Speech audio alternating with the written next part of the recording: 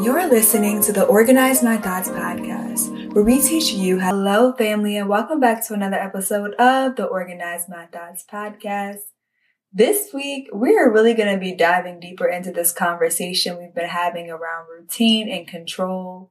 Usually when I do a podcast topic, it may be like a one-off thing where I'll give the summary of whatever God is telling me to teach about, and then I'll move on to the next one. But God has really been having me sit in this topic concerning routine and control and all of these other things. And so I want to continue to have this open dialogue with you guys and walk you guys through my real-time transition and just what God is teaching me in this process. So last week I summarized about some of the lessons. And of course, we know God is a teacher, so he is always teaching. But in today's episode, we're going to talk about how to invite God into your routine. Now, the title of today's episode may sound kind of contradicting to what I've been talking about on previous episodes, but again, this is a real-time journey that God is walking me through. And so while I started off talking about how God threw my routine out the window, I was under the impression that God doesn't want me to have a routine at all. And in some way that was true, but what I'm more so learning is that it's less about the routine and more about surrendering control. And so I use the word invite very intentionally in today's title of the episode because that's what really God wants us to do, is to one, learn how to surrender control and also how to invite him into these spaces so he can help us be more productive and have more peaceful lives, etc. But just through this journey, I want to just share how my mind has been processing this shift, because I know there are a lot of you who are like me who struggle with the in-between, right? There are some of you who are like me where you're either 0 or 100%. God tells you to do something and you're on the extreme. And for me, when God threw my routine out the window, I was under the impression it's like, okay, God, you want me to scrap this entire system that I built and just follow you, task by task. And what I didn't realize was, yes, there was a season, a period of time where God wanted me to lay my routine down so that I could focus on what was more important, and that was reprioritizing God as the head of my life and not all the other responsibilities and tasks that were on my plate. And so what happened was I went through this period again where God was directing me throughout my days, task by task, telling me, what I should do first, what I should do next, etc. And he was really ordering my days. And I remember, during this process of surrendering control, I got so frustrated because I was like, God, this doesn't feel sustainable, right? Like it feels like I'm always behind. And though I am grateful for this interruption or this intervention that you've done in my life, I'm frustrated because I feel like I don't have any control of what's going on. And it feels like things are just piling up. And so one, I really had to get adjusted to this new pace that God has me on, where I'm doing things a lot slower. And I typically, honestly, don't really have a slow paced life. I feel like with everything that's been on my plate, I've been very used to doing things very quickly, having a lot on my plate. And so it's kind of been normalized. And so when God came in and interrupted it, it really frustrated me. And so, like I said, I got to this point where I was like, God, this new way that you're trying to do things, it doesn't feel very sustainable. Like, how am I supposed to manage all the things in my life? All these things that, these are things that you have called me to do. They aren't things that I've just kind of picked up along the way. How is it that this routine that is working, that you just want me to throw it all away? And so I began really pouring my heart out to him because I was very, very frustrated, y'all. Like, one thing I always say is that God can handle your frustration. He can handle your anger, your raw emotions. And so I really try to be very transparent about how I feel with God. So that way I'm not developing like bitterness in my heart or anger, because that can happen when we're learning to surrender control. Our flesh starts acting up. And so for me, I was not happy that, I had to adjust to this new pace. And I remember after I got quiet, after I vented, I just sat still, and I was actually in the shower, and God said to me, I'm not asking you to throw away your routine. I'm asking you to invite me in it. And he said, it's not about your routine. It's about where you place it in your life. You place your routine above me. You place your routine as the way and the system that makes you successful in life, but really it's my wisdom. It's being at my feet and it's prioritizing me that will get you there. And it's like, I don't know why that didn't click in my mind before until he said those words, but those words really settled me because at first, honestly, I felt like by having a routine, I was doing something wrong. In my mind, I was just trying to steward all of the blessings and the areas that God called me to do well. And so, like I said, having a routine was me stewarding my time. But when God threw my routine out the window, it's like I automatically thought I was doing something wrong. And it wasn't that I was doing something wrong. It's just that, again, God was trying to get my attention and he was just trying to refocus me, like recenter me back on him. And that's what made me realize that it wasn't about the routine, but it was just about God developing a habit of surrender, a habit of yielding in me. In order to do that, he had to do something that was drastic. He had to intervene in my everyday life. And so this brings up a whole other area where God is dealing with me, and it's that in-between place. If you guys can relate, I tend to be a very black and white person. There's not a lot of gray area for me. I'm literally either 0 or 100%. And people that know me know that I'm like this. And so what I mean by that is I talked about how I was finding the balance between laziness and rest. When God was telling me to rest, in my mind, I was being lazy. There was no in between for me. I was either lazy or I was working hard. And so finding the middle ground has been a challenge for me.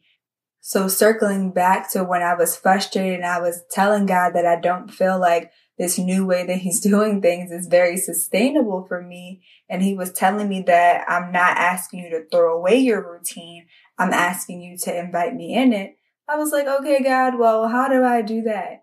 Because I thought that I was prioritizing my time with you. I thought that I was inviting you into my routine. So you have to now show me, and this is my conversation with God. I'm like, can you show me how to actually do that? If you guys are like me, you're very practical people. And like I said, maybe you get lost in the in-between between what God said and how to apply it. And so that's the place that I was in. And it's still something that God is teaching me. But the few things that he has told me that I believe that would be helpful for you is to, one, not see God's intervention as a sign that everything needs to be destroyed.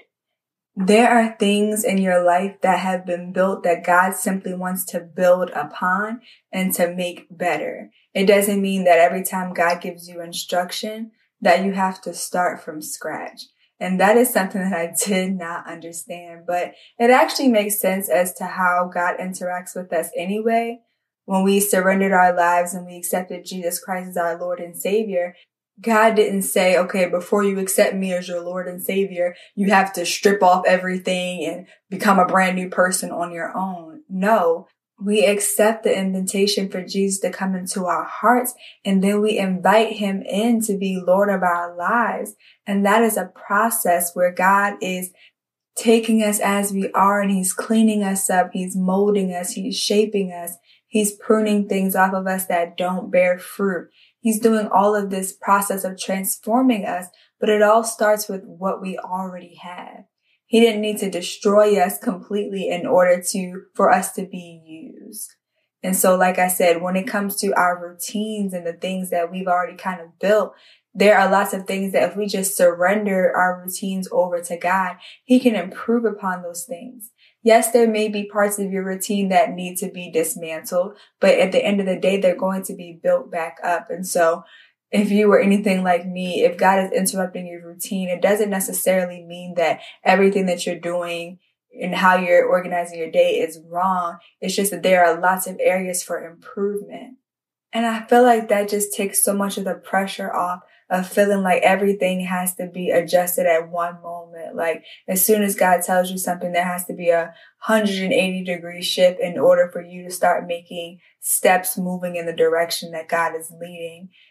It takes time to get adjusted to God's interruption, and he knows that, and he's patient, and he walks with us as we are, of course, growing and learning to trust and surrender to him. He didn't judge me when I came to him with my frustrations. He simply walked me through them, helped me to get to the root of them, and then gave me practical instructions to implement. So again, just to circle back to the question of how to invite God into your routine, it first just starts with a heart posture. Sit down with God, discuss any of your frustrations with, the new things that he's doing in your life. Ask your questions, ask the hard questions, and just have an open dialogue with God. And this will really shift your heart posture and just allow you to feel like you're being heard. Remember that God is never going to force you to do anything. That's why the emphasis is on invite. And in order to invite God into any area of your life, you have to trust him and trust him enough to know that even as you have honest conversation and dialogue with him, that he will respond to you, that he's not judging you, and he wants the best for you. Then once you have that open dialogue with God, you can begin to get more practical and ask God, in what ways can I invite you into my routine? And God will begin to give you very practical strategies. So for me, one of those things is having regular checkpoints with him throughout the day. So I already talked about prioritizing your time with God in the morning, but now I'm taking that a step further and I'm setting in regular times to, again, check in with God, see if there's anything we need to pivot. I'm prioritizing prayer. For me, again, that practically looks like usually my time with God is around like 7 or 8 in the morning. I'm having a check-in around 12, a check-in around 3, and then I have another check-in at night. And that just keeps me accountable to make sure that I'm not running off doing my own thing and I'm giving God room to move. Another way that I do this is by keeping my schedule flexible. I'm very mindful now of how many items I put on my to-do list, because if I have too many things, then my to-do list can end up running me. And so while I'm still being mindful and intentional about what I have to do for the day, I'm making sure that it's not so much to the point where I'll get back in that autopilot mode. And so I've reduced the amount of items on my to-do list, which has actually been helping me get more things done, because typically out of the day, I don't account for the amount of interruptions that I have when I'm focusing on a task. Again, I manage 2 teams of like 4 people each. So I have people emailing me, texting me, a lot of those type of disruptions that can pull me out of focus. So I didn't realize that by reducing the amount of items on my to-do list, I'm actually taking into account all the disruptions that will come throughout the day. But it also just keeps me accountable to relying on God. And so I find myself even in between, to-do list items, I'm like, God, can you just refresh me? Can you just give me new peace, new focus? Just checking in. It doesn't have to be a long, complicated process of inviting God into your routine. It's just practicing daily surrender. I believe that's the key that God wants us to get to, is practicing daily surrender and knowing that there is a difference between rest and laziness. And if God is calling you to rest, that means that has a purpose.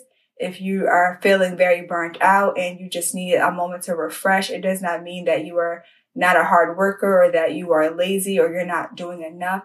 It's just simply checking in with your body, checking in with God, and getting used to that, right? You have to give yourself time to adjust to the new thing that God is doing. And so that's what I've been learning. I hope that these things have been helpful for you. And I hope that it's been giving you some clarity on how to proceed and just embrace this new thing that God is doing. So this wraps up another episode of the Organize My Thoughts podcast. If you found this episode helpful, please send the link to at least 2 friends, and I will talk to you guys on the next episode.